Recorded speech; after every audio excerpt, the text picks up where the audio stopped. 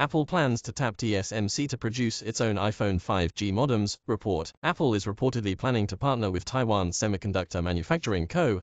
for the production of its own 5G modems for future iPhone devices. According to Nikkei, Apple is said to be planning to use TSMC's 4nm process node, which hasn't yet been deployed for any commercial product. The modem is apparently being designed and tested at 5nm before moving to mass production in 2023 at 4nm. Qualcomm, which is the dominant player in the industry and produces modem components for the entire iPhone 13 lineup, recently said that it expects to account for just 20% of iPhone modem orders in 2 years' time. Earlier that year, Qualcomm and Apple agreed to end a costly modem technology patent dispute, with Qualcomm receiving more than $4 billion as part of the settlement. Embed container position, relative, padding bottom, 56.25%, height, 0, overflow, hidden, max width, 100%, embed container iframe, embed container reject, embed container embed position, absolute, top, 0, left, 0, width, 100%, height, 100%.